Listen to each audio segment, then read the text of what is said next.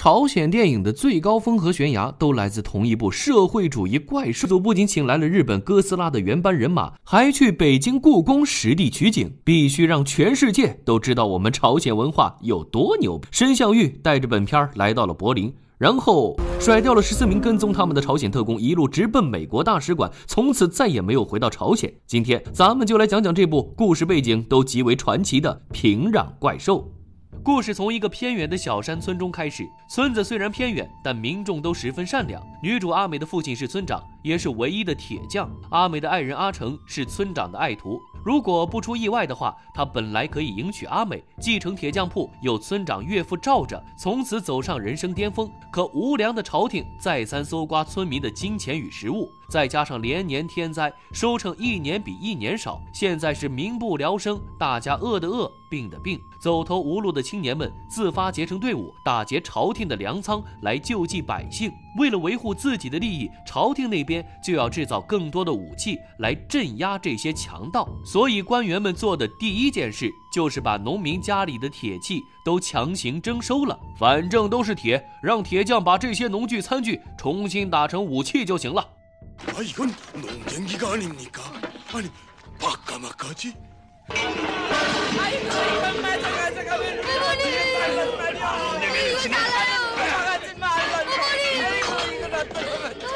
官员把缴获来的农具厨具都堆在了铁匠家，命令他尽快把这些破铜烂铁变成锋利的刀刃。但铁匠也明白，锄头锅碗都是百姓们用来吃饭的家伙，毁了这些东西就等于断了大家的活路。于是他趁着夜色悄悄打开了自家的大门，让乡亲们把东西都领了回去。面对官员的严刑拷打，铁匠一口咬定，这些铁器之所以消失得无影无踪，一定是被不可杀给吃了。那是韩国民间传说里以铁为食的怪兽。官员气坏了，你把我当小孩哄呢？编谎话起码也走走心吧。铁匠挨了一顿毒打后关进了监狱。你不是有善心吗？那看看不可杀会不会来救你吧。听说官员准备饿死铁匠，阿美带着吃的慌慌张张赶往监狱，但狱卒说什么也不同意让他见父亲一面。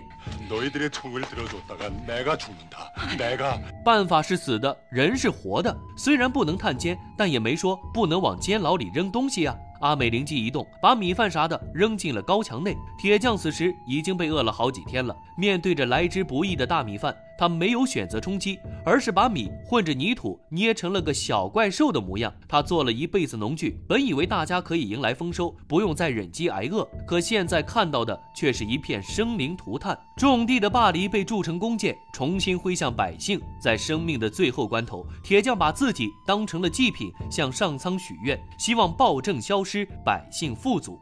천지신명에 비나이다. 이들의 마지막 소원을 들어주시옵소서. 이들을 하지 마소서.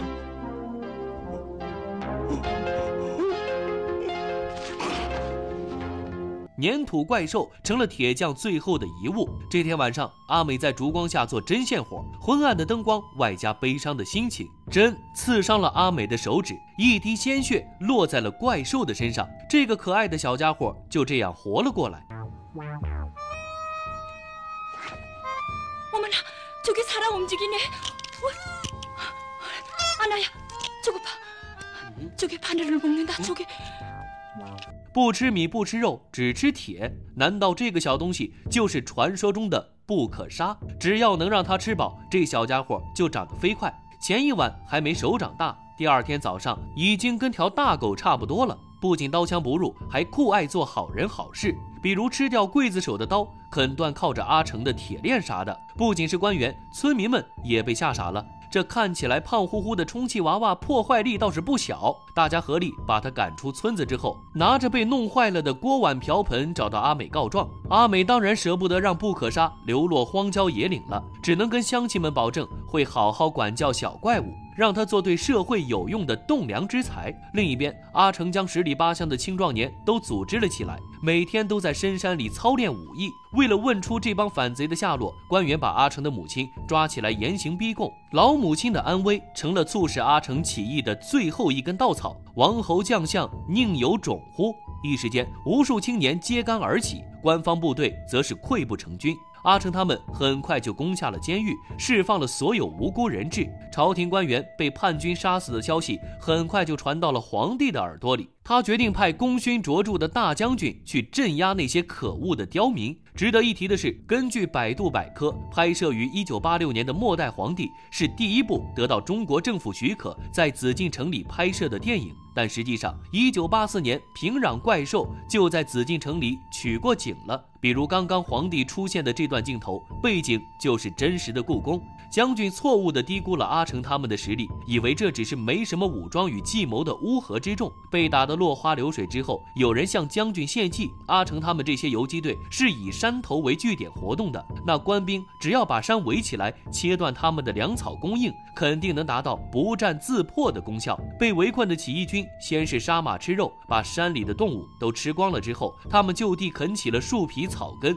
虽然民众不怕苦不怕难，可一直吃观音土迟早得出事。他们也不是没想过冲下山去寻求帮助，可没人能突破官兵严密且残忍的封锁。除了不可杀，在他的带领下，起义军愈战愈勇，节节胜利。每天晚上，不可杀都能吃到不计其数的武器，成长的速度越来越快。再这么输下去，将军只能提头回去见皇帝喽。这时，又有人向他献计。不可杀看似刀枪不入，但他其实是被阿美用血点化后才有了灵性，所以阿美就像是他的主人。不可杀绝对不能做出伤害阿美的举动。只要抓住了阿美，就等于捏住不可杀的死穴。这招确实管用。将军以阿美的性命为筹码，要挟不可杀主动钻进笼子。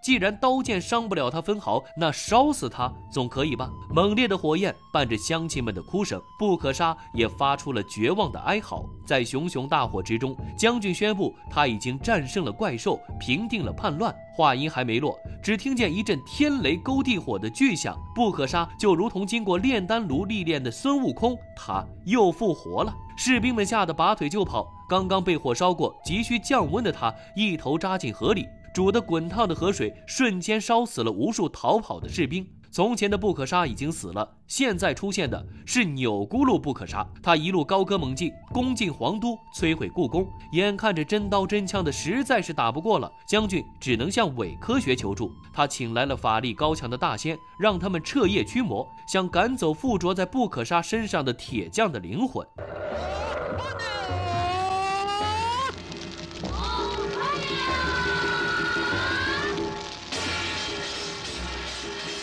没想到大神跳还真的有点作用，不可杀就像丢了魂一样，一头栽进了面前的大坑里。将军又乘胜追击，抓住并且吊死了阿成。这部电影没有使用任何 CG 技术，所有的战争场面全都是由朝鲜官兵倾情出演。失去了父亲和爱人的阿美伤心欲绝，她化妆成妓女，悄悄潜入将军的阵营，试图唤醒不可杀。但语言的威力似乎不太够，阿美灵机一动，想起不可杀是被自己的一滴血给唤醒的，于是他拿起刀，毫不犹豫地在胳膊上划开了一道口子。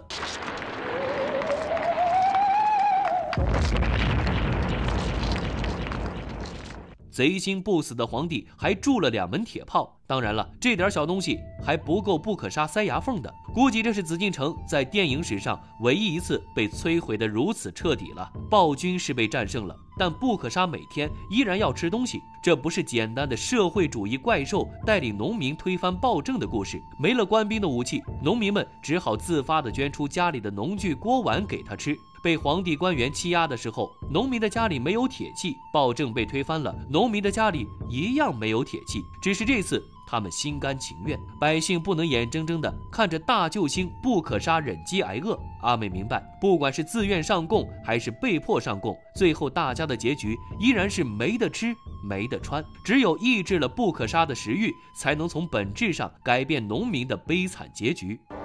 이제 이 나라엔 쇠붙이가 들창이 날 테지. 그땐 사람들이 노를 앞세우고 남의 나라를 침범하지 않을 수 없을 게다. 그럼 온 세상이 모두 전쟁 마당으로 화를 깨고.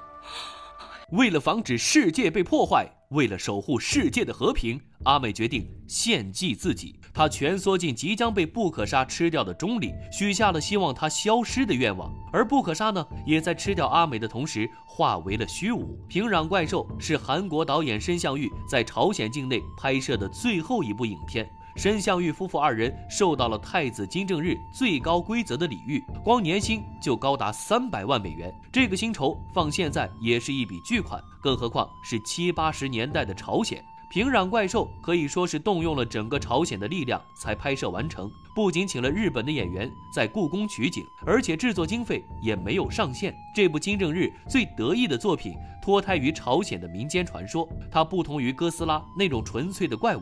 不可杀在村长的愿望中生，在阿美的愿望中死，他的生和死都帮助了百姓好好活下去。申相玉逃回韩国后，金正日因为背叛而大感震怒，封杀了所有身在韩国时所拍摄的影片。1998年，朝鲜进一步开放后，这部曾经想决战柏林电影节的神片，才趁着改革的东风进入韩国观众的视野。不知道申相玉导演坐在韩国的电影院，看着这部由自己拍摄的朝鲜电影，究竟会作何感想？答案早已随着他本人长眠于地下。但这部传奇的社会主义怪兽片依然值得我们反复琢磨。